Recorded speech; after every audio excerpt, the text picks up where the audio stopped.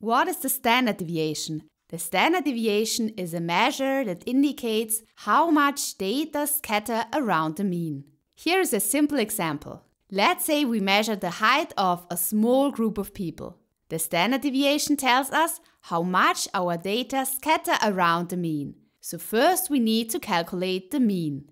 We can get the mean simply by summing the heights of all individuals and dividing it by the number of individuals. Let's say we get a mean value of 155 centimeters.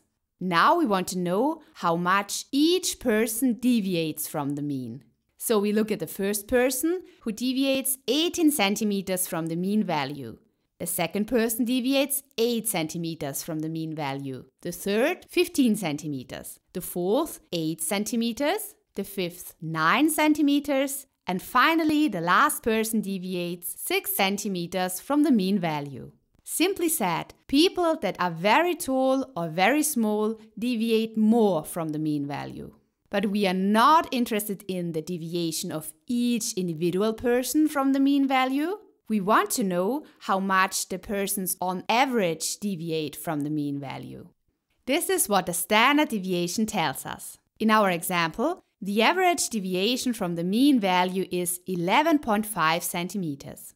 To calculate the standard deviation, we can use this equation. Sigma is the standard deviation, n is the number of persons, xi is the size of each person, and x bar is the mean value of all persons. So each individual person has some deviation from the mean, but on average, the people deviate 11.5 centimeters from the mean, which is the standard deviation. So far so good, but now there's one more thing to consider. There are two slightly different equations for the standard deviation. The difference is that in the first case we divide by n, and in the second case by n minus 1.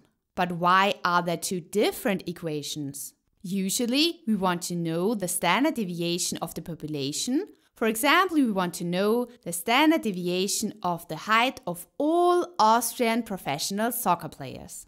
Now, if we had the height of really all Austrian professional soccer players, we would take this equation with 1 divided by n.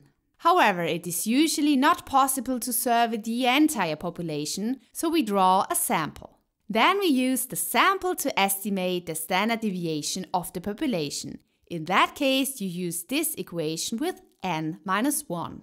To keep it simple, if our survey doesn't cover the whole population, we always use this equation.